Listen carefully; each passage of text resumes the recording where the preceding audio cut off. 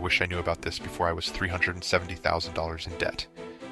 That's when I finally decided to follow Dave Ramsey's 7 baby steps. Here's why you should start today and not wait like me. First up, save $1,000 for a starter emergency fund. You never know when life will throw you a curveball. Next, pay off all your debt using the debt snowball method. Focus on the smallest debt first, paying it off as fast as you can, and watch your progress snowball into big wins. Third, build a fully funded emergency fund with 3 to 6 months of expenses. This is your safety net. Step 4 is investing 15% of your household income into retirement. Think of your future self. For step 5, save for your kids' college fund.